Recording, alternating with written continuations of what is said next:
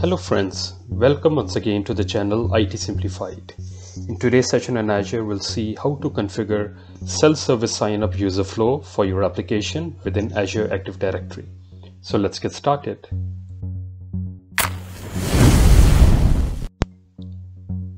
Now, before I show you the configuration steps, let me just take a moment touching upon identities within Azure Active Directory. Now it can be broadly categorized into two. You have internal identities. Now these are the users which are part of your organization, and you have external identities. Now these typically are the contractor or the end customer to which you might have to collaborate with or even give access to the application. Now one option of giving access to the application is that for these external users you create a guest account within your own Azure Active Directory, or optionally there's a better way. You can create a self-service sign-up user flow within Azure Active Directory through which they can bring their own credential. They can have maybe a Microsoft account, a Google account, or even a Facebook account that they can utilize. Or you can even generate a one-time passcode and give access to these external users.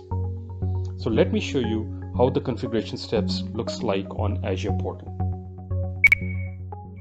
Alright, I'm logged into the Azure portal with global admin credentials. So with that, let me go to Azure Active Directory, and under Manage I have external identities.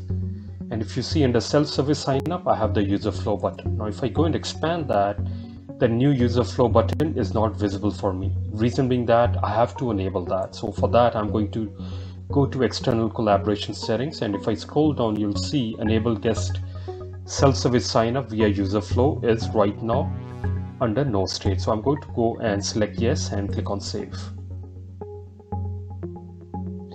With that changed successfully, now let's go to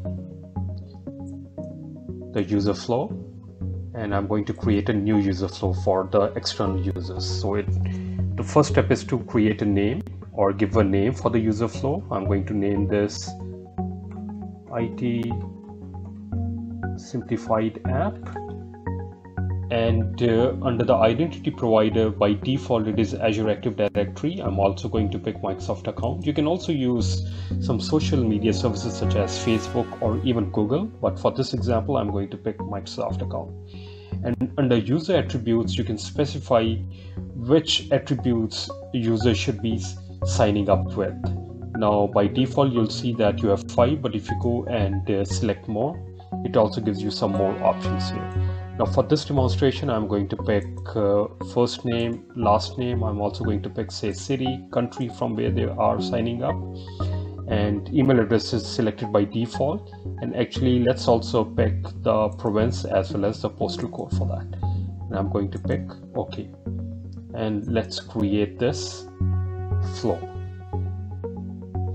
So the user flow was created successfully. If I want to go and see the selection that I made, I can go and expand this, and under identity provider I have both of them. I have Azure Active Directory as well as my Microsoft account, and under the user attributes I have 5, the one that I have selected.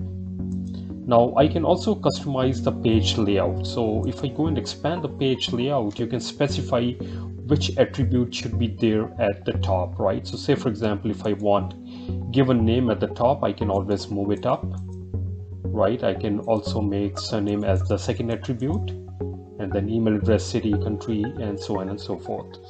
And I can click on the save button. And just want to point out here, user needs to only provide this attribute for the first time when they're signing up for the application.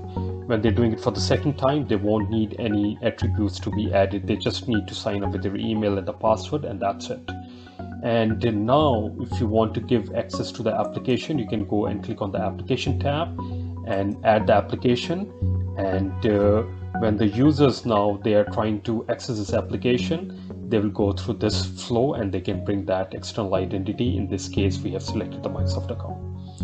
Hopefully you found this video useful on self-service sign-up user flow. Thanks for watching. Have a good day.